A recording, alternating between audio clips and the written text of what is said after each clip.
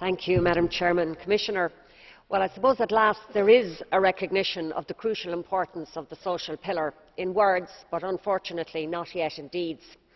Commissioner Andor said last January that the social dimension of the EMU is crucial for the legitimacy of the European project, and that proper functioning and public acceptance of the EMU can only be guaranteed if steps to strengthen discipline, legitimacy and solidarity are taken simultaneously.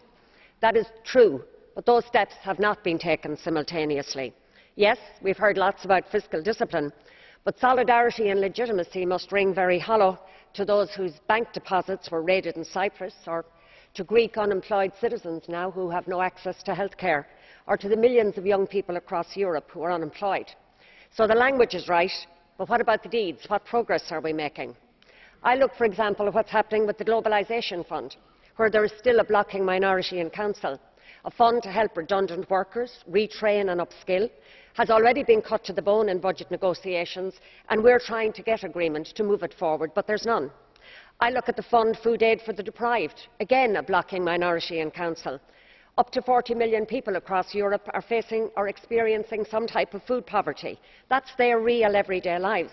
It is incredible, and I cannot believe that some members of the Council will say to EU citizens, we will not fund this programme, this is the responsibility of the Member States. What does that say about the European social model?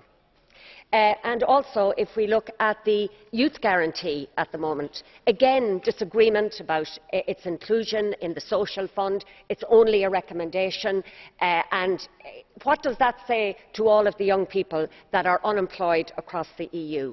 So the European institutions are not working together to solve these problems. Yes, as I said, Commissioner, the language is right. You said we must do what it takes to deal with unemployment, but there is, if you look at what is happening right now, there is a huge gap between our words and our deeds. Merci, Madame Harkin.